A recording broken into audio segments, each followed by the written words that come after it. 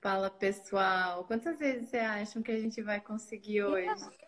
I don't know how many times great. we're gonna connect today. We will Yeah, do I it just question by hope this is the question. last one. Yeah, I hope so too. Let's. Yeah, We'll do it question by question. We'll do one connection. yeah. But the people were That's a joining good plan. faster now because I guess they see that we are already live and we're really trying. Fernanda, Elisa voltou. Fernando, obrigada, pessoal, por estar voltando aí. Hoje I a can conexão. also see some familiar names. Yeah, some familiar names that they're coming back. We're getting them back. It's just hard. But let's do this. Um, if if they cannot, they don't. I'm sure they will be seeing this later too, so we can. I'll look at Felipe saying hi to you over there at the bottom of the screen. Yeah, yeah. Hi, Felipe.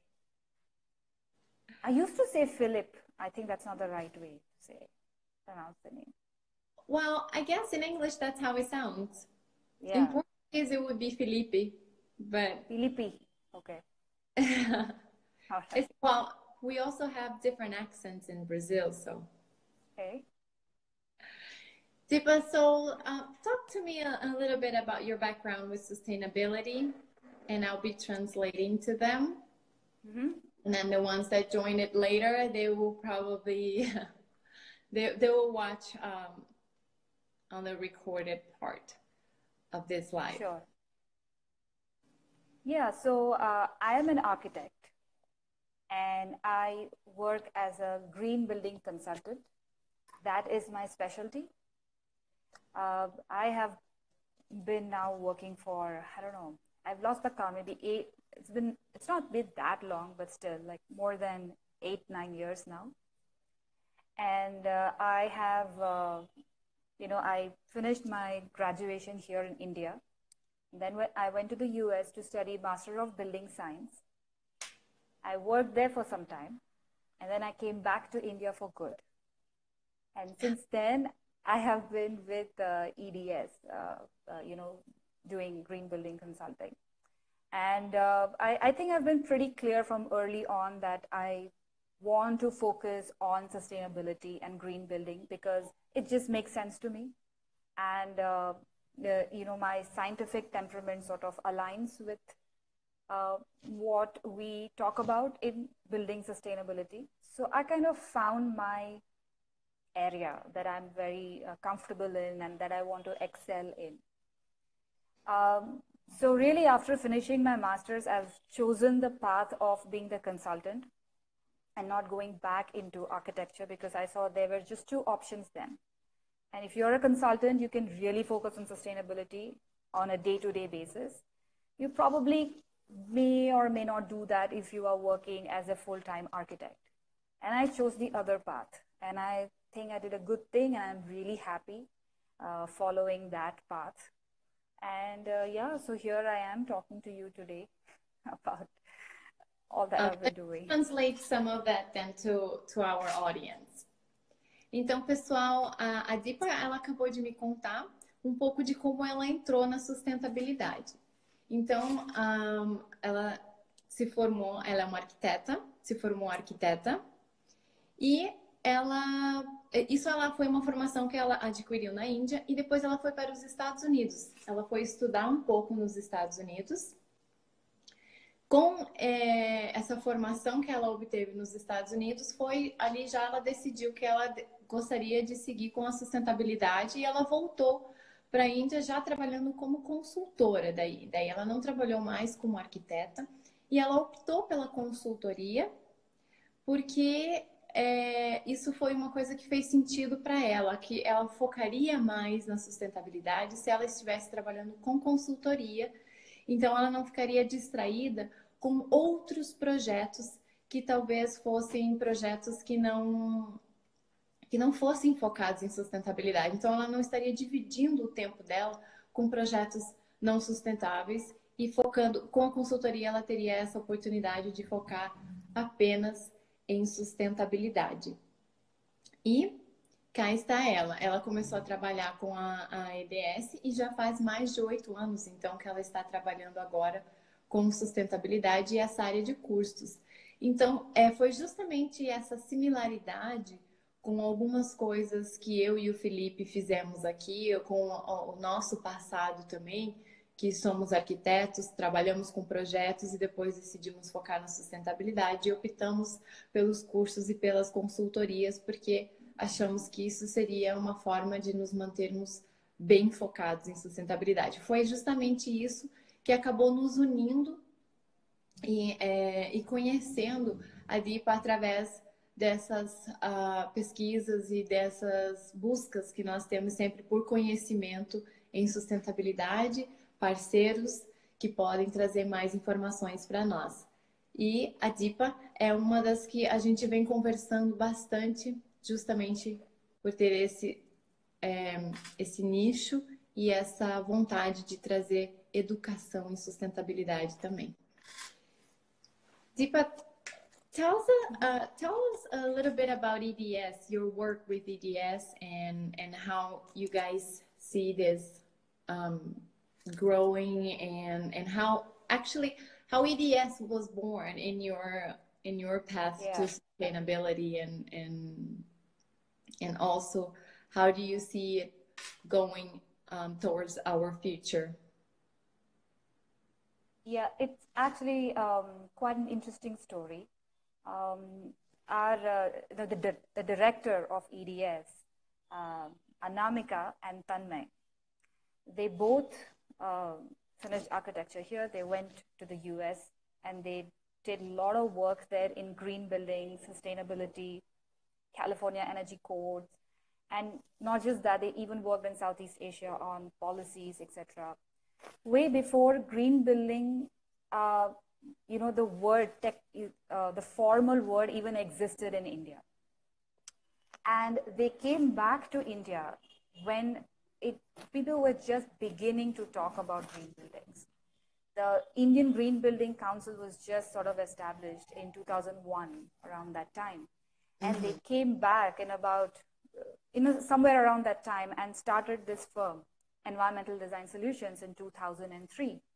So really, like, there were some 4, 5, 10 people who knew building simulations, daylighting analysis, green building design and consulting. There's just a bunch of people in the whole country.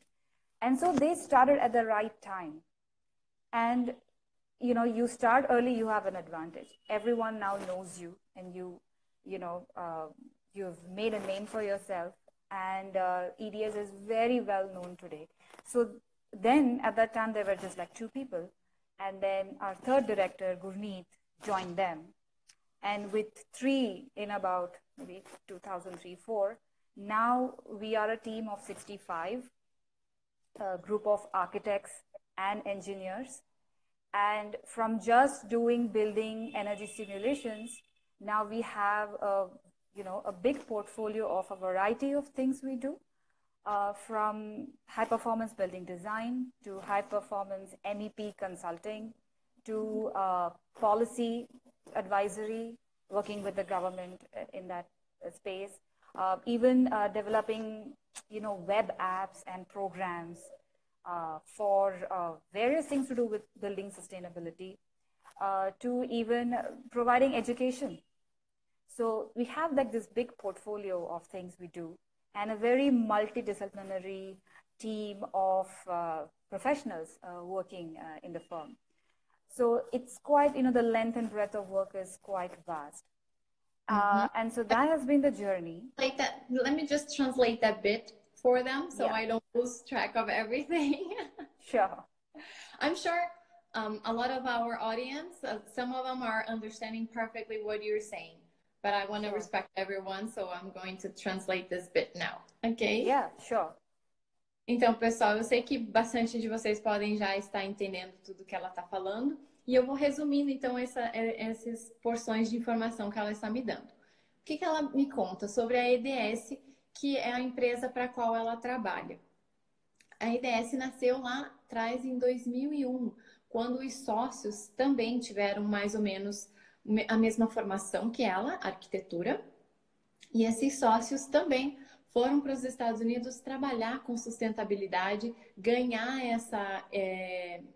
esse peso e essa informação para eles trazerem para a Índia, porque na Índia isso ainda não era bem divulgado nessa época. Ela disse que tinha aí uma mãozinha cheia de pessoas, só menos de 5 pessoas trabalhando com simulações, com esse tipo de eficiência na construção.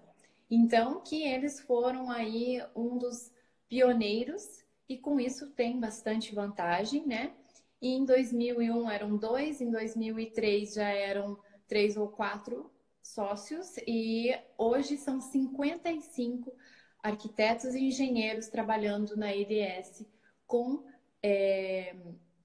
a construção de prédios eficientes, com a construção de simulações, né, também, e fazendo essa ponte entre a construção convencional e a sustentabilidade e a eficiência nos prédios. Então, a EDS ela já tem aí uma boa carga e começou a passar isso também para trabalhar com políticas governamentais. Eles começaram a trazer toda esse peso, esse conhecimento e esse pioneirismo começou a ter também influências aí, então, governamentais na decisão, criação de políticas. E isso é uma das coisas que eu acho super importante, é uma das coisas que inspiram.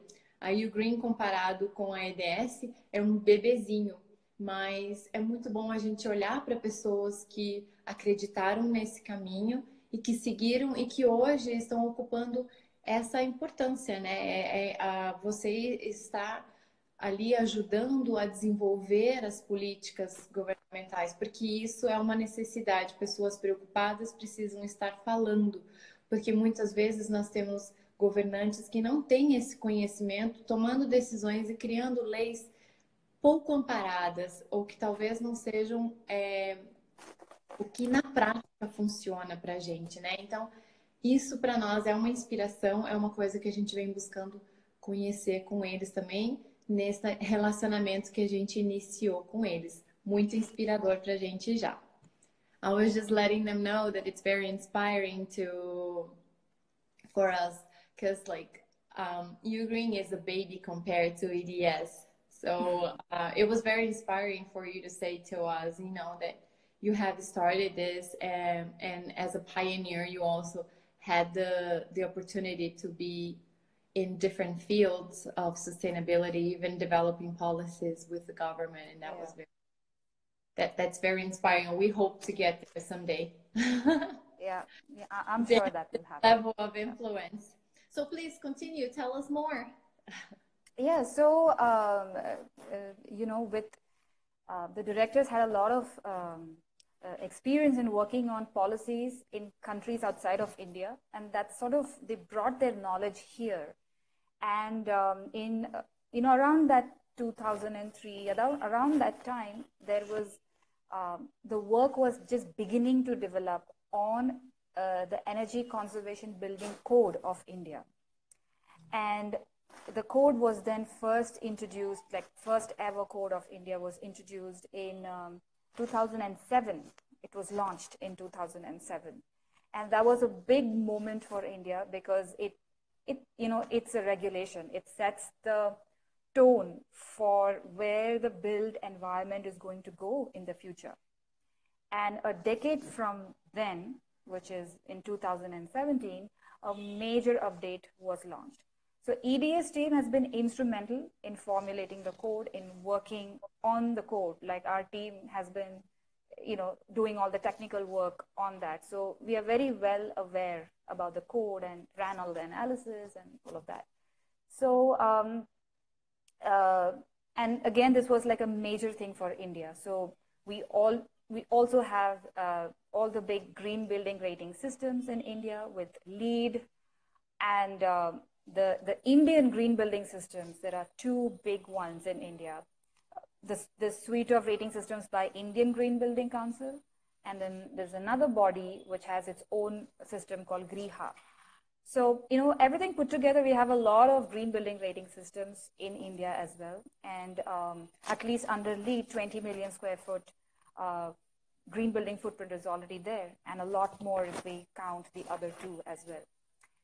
So since then, we've come a long way. And now we're beginning the conversation on net zero energy buildings. We're just beginning to talk about it. Because we've come a long way with the green building design and all of that. And, in the field, people are familiar with rating systems and what kind of requirements go into these kind of buildings. So now it's kind of time for us to talk about the next thing, which is to go net zero and really bring down the energy footprint of buildings. So that's where we are. So even as consultants, we are trying to talk about it, get the word out, educate people about it, bring them up to build their capacity for the same thing, and try to just, get the industry moving forward. Let me translate this bit now for them, okay? Sure. Yeah. Então, pessoal, a Deepa estava me contando que a Índia teve o seu primeiro norma de desempenho, né? Eu acredito que Building Code poderia ser traduzido para essa norma de desempenho e para a construção em 2007. E eles tiveram um grande update dessa norma em 2017, então uma década depois. E isso já daí contemplando mais coisas sobre a construção sustentável, sobre a construção verde. E todo esse processo, então, como isso aconteceu só em 2007, a EDS já estava bem estabelecida, já tinham profissionais super capacitados, então os diretores e sócios tiveram a oportunidade de participar disso com a mão na massa mesmo, participar bastante dessa produção, e isso foi muito importante para a Índia nesse momento. Ela disse que esse movimento do Green Building tem crescido bastante na Índia, é uma coisa que hoje representa bastante, e somente agora eles estão começando a falar sobre net zero, porque agora eles consideram que essa parte do Green Building é uma coisa que já está bem estabelecida, já está na boca do povo, e agora eles estão querendo essa questão do net zero.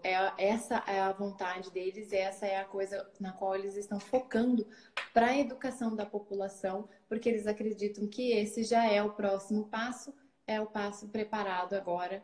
E eu acredito que nesse ponto o Brasil e a Índia estão bem alinhados.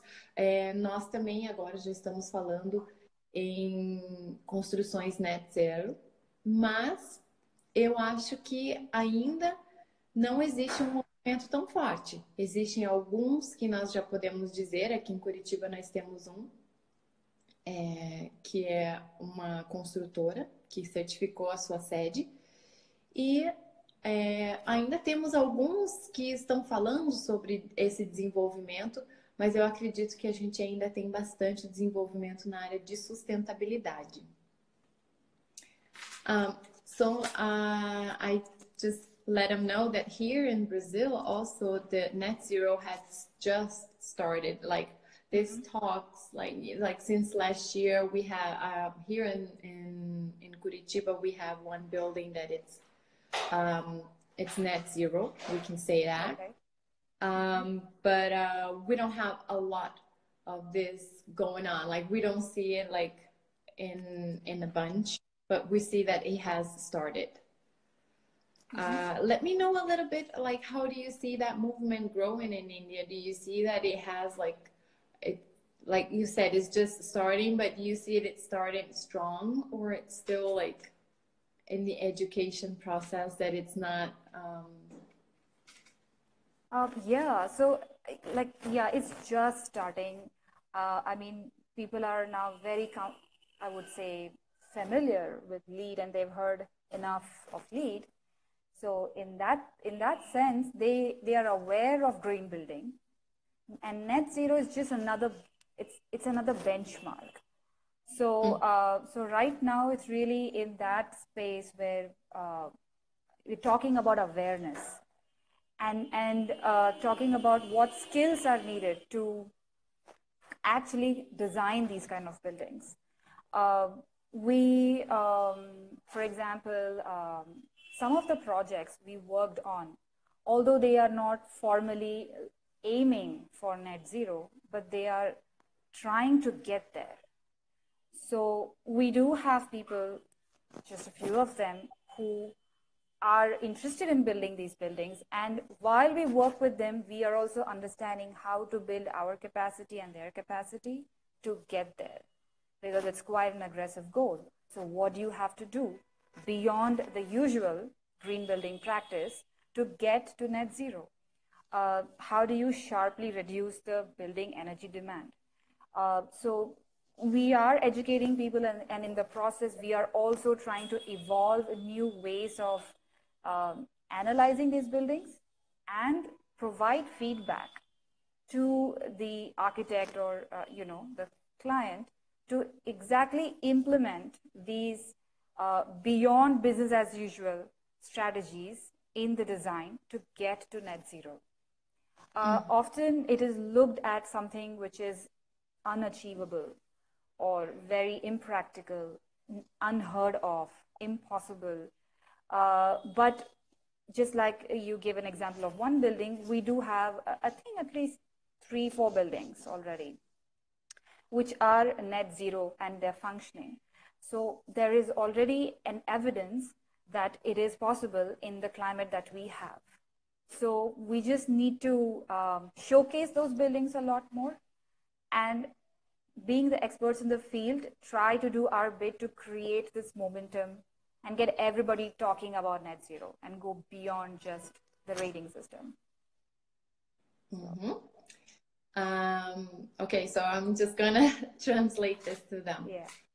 Então, pessoal, o que a Deepa estava me explicando é que essa parte agora do Net Zero é um dos focos que eles estão em educação, porque, assim como aqui no Brasil, isso é uma coisa que apenas começaram a falar, é uma coisa que ainda está no processo de aprendizado de todos, então eles estão nessa fase de conhecimento e de instrução.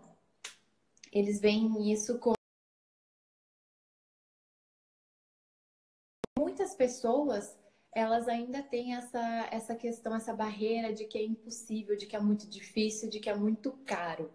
Então, assim como eles estão, como escritório, eles estão aprendendo novas formas de passar isso para o cliente, de poder educar o cliente e também novas formas de apresentar isso, de desenvolver as técnicas e as formas de simulação e tudo que para facilitar isso e para fazer com que Net Zero seja um passo importante, né? Ela considera isso um patamar bem mais alto, então existe aí uma distância entre você ter uma certificação sustentável e o Net Zero. Tem essa curva de aprendizado dos profissionais para que eles estejam simulando, para que eles estejam trazendo essa eficiência e esses benefícios, e também as barreiras do investidor. O investidor que vai precisar muito mais para que ele esteja convencido a colocar esse dinheiro, a ver esse retorno e também acreditar nesse movimento. Ela acredita que é importante essa parte, essa informação, mas é um caminho sem volta. Eu acredito também, a sustentabilidade para nós é um caminho sem volta. Nós vamos estar aqui sempre apoiando essa ideia. A sustentabilidade, para mim, é o mínimo que nós deveríamos estar fazendo, né? E até se vocês acompanharam a nossa palestra na Expo Revestir, eu mostrei lá um gráfico, né? A sustentabilidade, ela apenas deixa a construção civil em harmonia com o meio ambiente no sentido de equilíbrio. E para a gente estar fazendo uma ação positiva, a gente tem que ir justamente para esse lado, né? Do design regenerativo e da parte Net Zero. Então, essa é uma das funções da Deepa lá na Índia, que está prestando essas consultorias. Eles também têm poucas consultorias ainda de pessoas que acreditam no Net Zero. Ela diz 4 ou 5 construções estão atentando a chegar nesse patamar, mas como tudo isso vai virar um case, né? E isso vai ser demonstrado de uma forma melhor para as pessoas, uma vez que esses sejam consagrados Net Zero, né? Uma vez que isso seja informado. E assim, eu espero que seja a evolução da construção civil, sempre para um lado mais positivo, trazendo mais coisas para o meio ambiente, já que nós estamos fazendo uma intervenção tão agressiva que ela pelo menos consiga trazer, né, mais benefícios para nós como seres humanos e para o meio ambiente da melhor forma possível. Deepa, how do you see the green building certifications in India? You talk a lot about LEED. Is that the one that it's still, I guess in the whole world, LEED is the one that is at the top of the of the chart, right? Yes. What kind of other certifications do you have there? So just like you have US Green Building Council, there is Indian Green Building Council, and they have their own set of rating systems, which is sort of similar to LEED, but they have modified it to suit the Indian kind of context.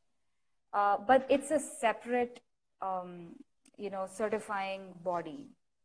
So you have, a rating systems from, being offered by the Indian Green Building Council. And other than that, there is the Energy and Resources Institute, who have created their own rating system called GRIHA. It is basically Green Rating for Integrated Habitat Assessment. So it's just an acronym like GRIHA. Again, that's also for commercial buildings. GRIHA is slightly different compared to LEED. There is a lot of focus on the site-related activity. They come and do inspections as well. So these are the three main the big ones, which is USGBC, LEED, and GRIHA and IGBC. There is always a debate, like, should we go for LEED? Should we go for IGBC? Should we go for GRIHA? And, we always advise clients based on what's best for them and what's most suited to their project. The only kind of difference is that LEED is very, they come up with updates very promptly. They are always evolving their rating system. And the other rating systems in India are sort of not that prompt. So they're not kind of keeping up with the pace at which LEED is evolving. So LEED version 4 right now is really stringent. And compared to the others, this is really the most stringent set of requirements you have in LEED version 4. So often if Brazil, we are in the same. We're in the same as you guys. We have our GBC Brazil certifications also. We have a few more that are here, but LEED's still the most used and the one that it's being challenged in the market. Yeah, I mean, really, that's been the game changer. And then, based on how stringent or how challenging it is going to be for the project, sometimes international clients want LEED, but the more kind of local businesses, they are okay with IGBC as well. So it really depends on the client and their requirement and why they're really building green buildings. We also have a set of clients who really don't care about rating systems. They care only about a green building. So our consulting is just for them to, tell them what's best in terms of green building practice that they can integrate in the design and post occupancy. And they really don't care about certification or the plaque on the wall. So we do have those clients as well. So it's a mix, but they don't form the majority, but they just select few, but that's also there. So in your clients, how would you say, how are they divided as percentage? Like the ones that are looking for certification and the ones that are not. Just so when you wrap that information, then I will translate this last. Yeah. So it's about 30-70. 30% really care about high performance building and wanting to really have a good green building facility. And the rest 70 is focused on certifications. Getting the certificate is really the motive. Ok. Yeah. So that's the mix. Então, pessoal, eu perguntei para ela um pouquinho sobre as certificações em sustentabilidade, quais são as que vêm se destacando na Índia. E ela me contou, e eu descobri ali algumas similaridades aqui com o Brasil. Ela me contou que o LEED realmente ainda é o que está no topo das paradas. E ela tem também ali, assim como nós temos aqui o GBC Brasil, que tem a certificação condomínio, né, a certificação do casa. Eles também têm o GBC da Índia, que tem também as certificações que se adequam melhor à realidade da Índia. E também tem uma que chama Griha. Griha. Yeah, that's right. Que essa é uma mais focada no desenvolvimento da eficiência energética. E nós também temos aqui o Procel Edifica, né? Então, o Procel Edifica também focado em mais eficiência energética. Então, nós estamos bem parecidos nesse desenvolvimento. Nós temos também aqui o Aqua, né? Que é a certificação francesa que foi adaptada para o Brasil também, mas nada se compara às certificações LEED sendo registradas. Assim como lá também não, ela diz bem diferente, né, os números entre as certificações ainda, e bastante dos clientes internacionais que eles possuem, a Índia sendo um hub de negócios internacionais, né, muitas empresas têm sedes multinacionais têm sedes na Índia, então eu acredito que ela tenha bastante clientes internacionais e esses clientes estão preocupados com a certificação e esses clientes procuram mais a certificação LEED. Aqui no Brasil, eu acho que as certificações também estão mais inclinadas ao LEED, porque, assim como ela também me confirmou lá, o LEED traz uma certa segurança para as pessoas pela forma como ele foi desenhado e pela maneira como ele vem sendo assistido. Eu acho que a palavra que melhor definiu ali que ela falou é essa questão deles estarem sempre evoluindo, e não somente evoluindo, eles vêm trazendo isso de uma forma mais pronta para o mercado. Eles vêm desafiando o mercado de uma forma mais agressiva, mas ao mesmo tempo confortável, porque ele coloca ali uns parâmetros muito claros. Então, essa é a vantagem da certificação LEED, essa clareza e essa transparência, a facilidade de você acompanhar como os créditos são desenhados, o que é necessário para você atingir esses créditos. Ele acaba ficando fácil de você entender e, assim como nós entendemos, o mercado consegue compreender isso de uma forma melhor e ir passando essas etapas. E tem um norte muito claro para essa evolução. Hoje o LEED é bem mais restrita, a versão 4 agora já estamos até na versão 4.1, é uma versão digamos, estrita mesmo, né? E hoje o nosso mercado ainda não chegou nesse nível da gente fazer essa certificação com facilidade. Ela é possível, nós temos vários...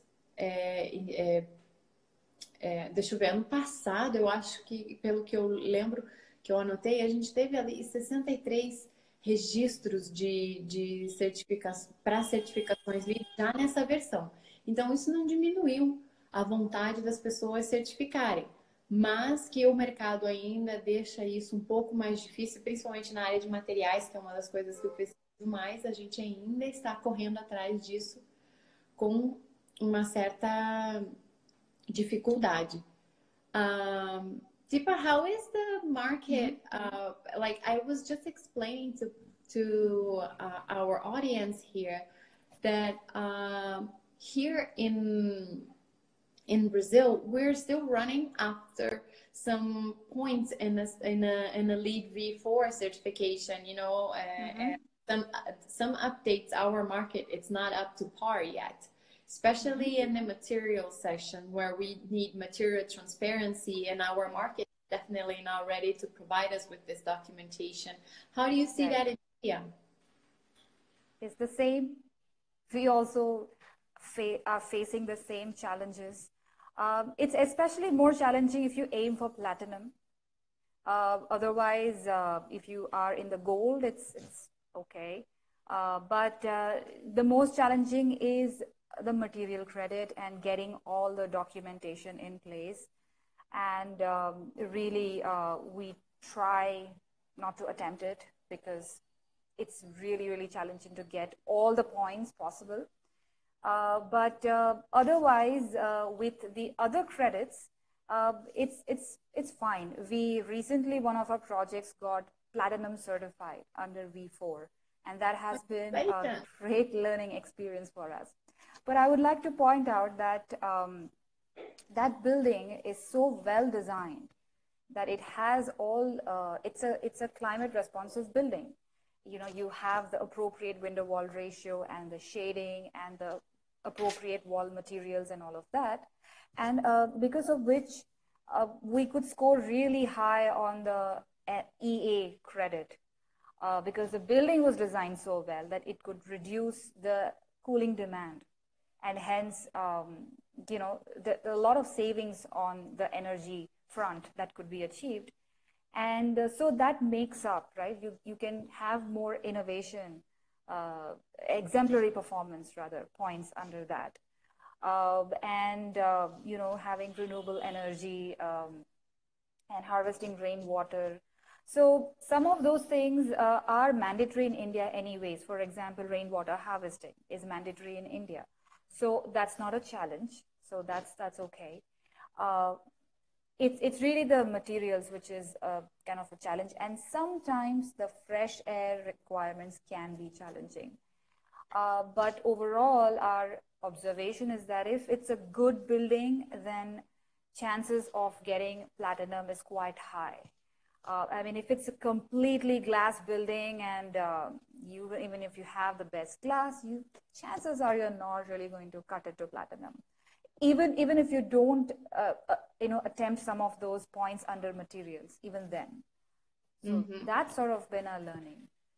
Okay. Yeah, I think we are in the same position here, the same happening here in Brazil. Like easier to score with the EA credits and having a hard time with materials. Let me just translate to them this little bit. Então, eu perguntei para a Deepa como ela vê a questão da como as certificações estão evoluindo, se eles têm as mesmas dificuldades que eu estava explicando para vocês ali na última parte que eu falei sobre os materiais, né? Eu disse que ainda o nosso mercado está chegando lá. A mesma coisa acontece na Índia. Então, isso são características que a gente pode ver que são em nações em desenvolvimento, a gente ainda tem esse déficit não consigo falar essa palavra, no mercado. Então, o mercado ainda nos deve essa transparência melhor em países já desenvolvidos. Então, deixa eu contar para vocês aqui um pouquinho sobre o que ela falou, como é a evolução da certificação LEED lá. Eles me disseram, ela me disse aqui que a certificação LEED é muito difícil você chegar numa pontuação Platinum justamente por essa barreira que o mercado oferece na pontuação de materiais. Mas que eles conseguiram chegar com um cliente ali e aí eu coloco para vocês essa responsabilidade. Ela comentou ali que foi a questão de que o design já nasceu correto. Esse design ele já nasceu de uma forma em que as pessoas já tinham desenvolvido de forma correta a parte de o racional ali entre paredes e janelas era ótimo. A questão da qualidade do ar foi um pouco complicada, mas ela conseguiu. E também tem a questão de onde eles pontuaram melhor, que foi com água, porque assim como aqui no Brasil já as edificações elas têm uma certa obrigatoriedade em coletar a água da chuva, nós também temos isso aqui, pelo menos aqui em Curitiba, isso já é lei, de você estar fazendo essa coleta da água da chuva.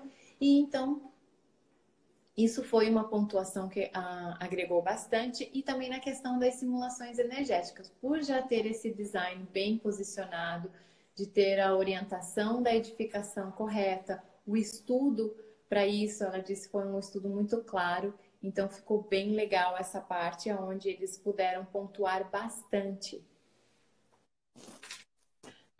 com a questão de eficiência, energia e atmosfera. A Deepa tá brincando um pouquinho ali com... I'm sorry, I kind of lost this. I think you may click. If you see on the bottom, there is a little smiley face on the bottom. I think you clicked on that. Oh, is it? Should I click on that again? Yeah, if you click on that, I guess you'll be able to scroll all the way. Yeah. Yes, there you go. I'm sorry, I'm new to this. I'm just kind of, I'm not familiar with this. Oh, you have found the filter. You have found the filter. Fun ways to do something just popped up, and okay. Anyways, we're good now. Yes, definitely. Don't worry about it. Just a second. I'm gonna get a cable because like my cell phone, it's been you just warned me about the energy. So, pessoal, eu já volto. Vou pegar o cabo para carregar aqui.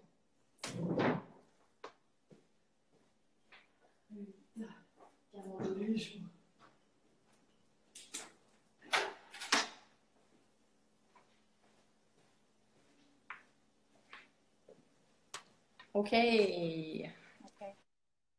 So Deepa, tell us a little bit more now about the part where you guys educate courses. Tell me a little bit more how you got into that. Yeah, so education is something that was sort of a natural extension of being in the field for a while, where it kind of started with people like clients coming to us and telling, why don't you teach me this program? I want to learn this for my firm. A group of people in my firm want to learn this. So it kind of started informally like that. And then kind of when I joined, as a team, we were discussing, I joined EDS in 12. I'm personally really interested in teaching, and I have been teaching in architecture programs for a while. I really enjoy it, and that's something close to my heart. And when I joined EDS, there was this instance where the entire team was discussing about different things we could do other than just consulting. And training and education was one of them, and I thought that's my thing. And then I kind of showed the initiative that I want an interest in this area. And then we kind of started doing this in a more formal manner, conducting professional training programs and simply just teaching what we do at work. So we started with daylight simulations, because that's what we do every day, energy simulations, and so on. And it's been an interesting journey since then. And we've had interesting observations of what people are learning and what people are interested to learn, what is their takeaway, etc. In practice, in consulting, I kind of observed that I have to advise architects on the most basic things like glazing and shading and building orientation and so on, which, since I'm an architect, I understand these things. And I kind of thought, why couldn't these guys do it themselves? Of course, they're paying us to do it, which is good. But then, what's not good is that they should be doing it on their own, so that we as consultants do really cutting edge analysis and pushing the envelope to actually build high performance buildings. We don't get that opportunity because, the building itself is not there. So we have to move as a profession, like architects as a profession, beyond just going to consultants for advice on shading and orientation and glass. It has to go beyond that, because those projects which have all of these in place, they go the extra mile, and we really enjoy working on those projects. So those are our high value projects. That's the 30% of the lot that I mentioned earlier. So the shift in training kind of began that way, that let's teach them about these things that they should be doing anyways. And that also means that they're more aware of things, right? It's not that architects don't know the fundamental concepts, but sometimes we forget it, and sometimes we are not able to connect it with practical application. So we've been designing the courses to only talk about practical application. So if you have sun-power diagram, that's great. That's great theory. What do you do with it as an architect? Can I use it on my drawing board? Can I use it while creating sketches or my ideas, forming my ideas for building design? Yes, you can. So I show them that.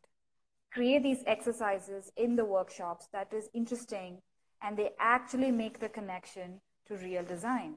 And then they start seeing the value of theory in design, and they feel that at the end, this is easy stuff and I can do it myself. And I want them to take that away, that you should be able to figure this out on your own. It's really not that difficult or challenging. You just get to, need to get the concepts right. And it's been always that kind of a thinking behind all the programs that we have conducted at different learning competencies, whether it is a very, advanced workshop for daylight simulations or something a little bit more fundamental like climate responsive design. We've seen that people value the connect between theory and practice that we make in the training programs, and that's sort of giving them a fresh perspective. And also being responsible for their architectural design decisions. It's okay if you design a completely glass building, but are you aware of the impact? I think as long as you're aware, we think it'll create a change in the profession. We will end up designing good buildings as long as we are aware of our actions. So that's a spirit of the programs that we put together and in the teaching. Yeah. All right, let me translate this bit for them too. Okay. Então, o que eu perguntei para Deepa agora é a questão da educação. Como que a EDS entrou, né, nessa parte de consultoria, a gente já conversou, e agora com a parte da educação. E, assim como nós, eles sentiram a necessidade de educar os clientes deles. Muitos dos clientes deles vinham pedindo e perguntando para eles: vocês fazem esse tipo de simulação? Me ensina, que eu gostaria de... Eu quero pagar para vocês me ensinarem, que eu quero fazer já no meu escritório.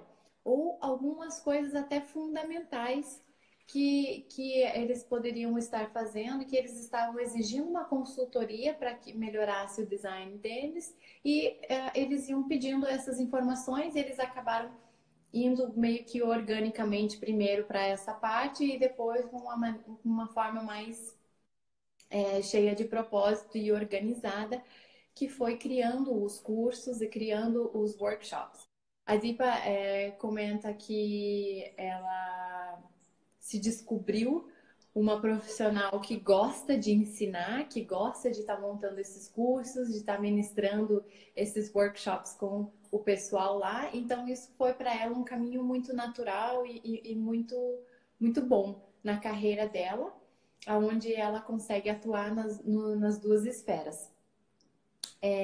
Uma das coisas que ela me contou já na outra parte, eu esqueci de falar para vocês, é que os clientes deles ali estão divididos em 70% dos clientes buscam a certificação, eles querem a certificação, querem aquela plaquinha na parede, e 30% deles, eles estão só preocupados em fazer uma arquitetura eficiente, uma arquitetura que realmente tenha impacto como um trabalho bem feito, né? Eles estão só preocupados no desempenho dessa construção.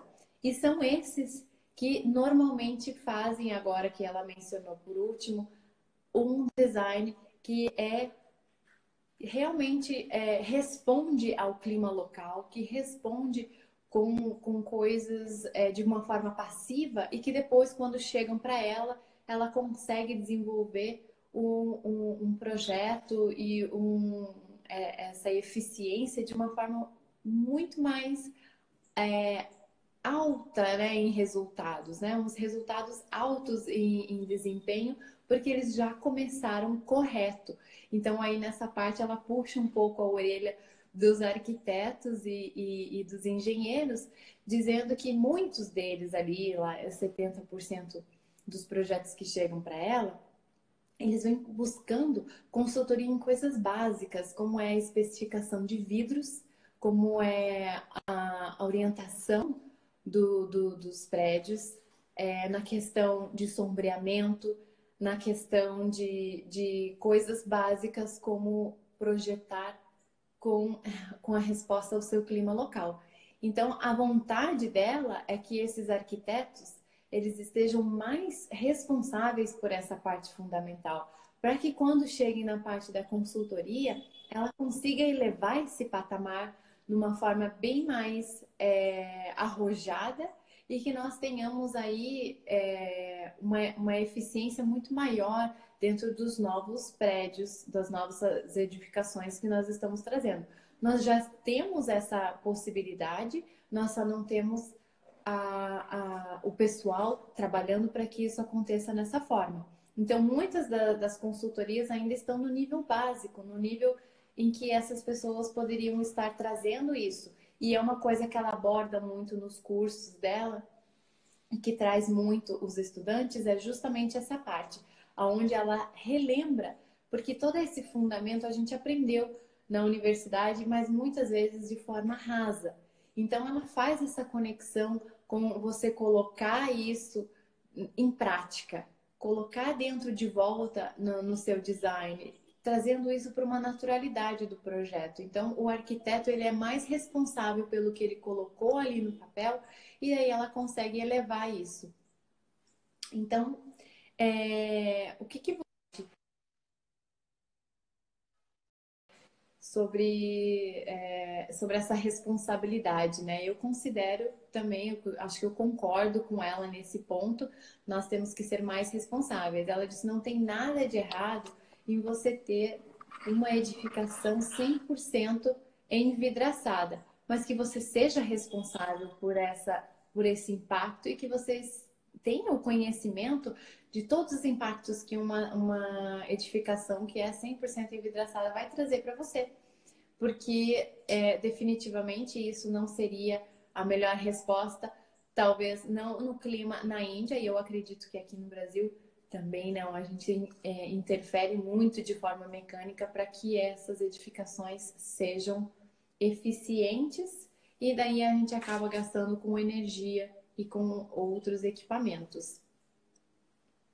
I was just letting them know about like the impacts of all this, like how it really works when we're talking about glazing, because I think your climate, it doesn't respond well to 100% glazing building, and we have the same here in Brazil, like it doesn't work for us. Yep. Yes, exactly. And so we gotta do something about it. I know, we did call. I did give them like a call to action now. I just told them, I was like, it was very well pointed, like we need to get the basics so we can start going towards the future with better buildings and higher efficiency. Well, Deepa, do you have like a message that you would like to wrap it up here to our audience, or something that you would like to say towards this subject that we just discussed? Because we're getting here like nearly an hour, so we have to wrap it up. Right, yeah. Soon Instagram will kick us off anyways. When it gets to an hour, it'll kick us out. Okay. So I'll make that quick. No, really, first of all, thank you for having me here live on your channel, and a chance for us to connect with the other side of the planet. And, and it's really wonderful to see how, there are similarities between the two regions, and how the challenges are also similar, and how what we feel about it is also similar. So, that's kind of heartening to know. And I feel that